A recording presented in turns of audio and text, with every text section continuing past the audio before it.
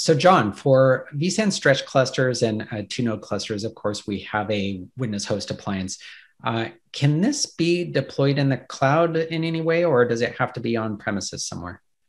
So this can be deployed in the cloud, but with some caveats. So one thing to note is this witness appliance. This is a nested ESXi instance, and we only support it for on-prem stretch clusters and vSAN usage today, running on another vSphere host. So you can't run this on, say, EC2 or something like that.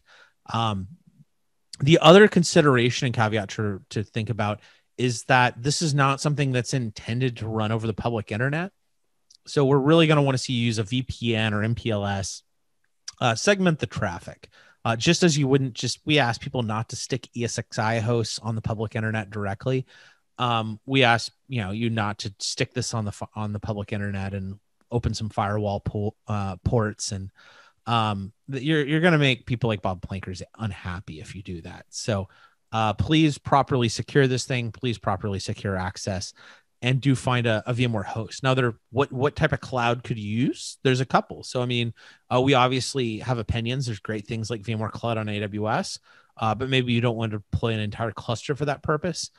You could also talk to our partners. So, if you go to the VMware, the VCPP, the VMware Cloud Provider Program, we have 4,000 partners, and many of those they'll operate instances and environments where they will happily host for you just a single VM on a shared environment, which is probably going to be a bit more cost effective if your only need is a single witness VM. You probably don't need a whole host and cluster in VMC.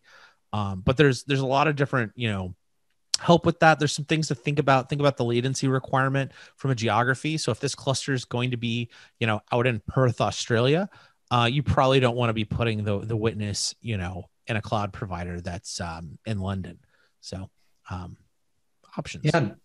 No, that makes sense. I think actually, when you bring up this idea about using a VCPP as an option for that witness host appliance, that really makes so much sense in those situations where the customer wants to create this highly resilient environment and they have those two sites, but they don't have that third site. And it just doesn't make a lot of sense to, lease another co-location in order just to have that one single witness host appliance. So I think that really is a good idea. Yeah. And then some other things to think about is one, the witness doesn't actually have to be remote. If it's a two node cluster, it's only if it's a stretch cluster that you really need it in that third site because you're trying to provide site resiliency. But if you have just a regular two node cluster, witness can be sitting in the same location. The other options to think about is do think about WAN resiliency here. So do make sure that you've got I want to see diverse paths from both. I don't want one side of a stretch cluster to have to route through the other one to get to the witness. That is not supported, and I will shake my fist at you, or at least wag my finger angrily.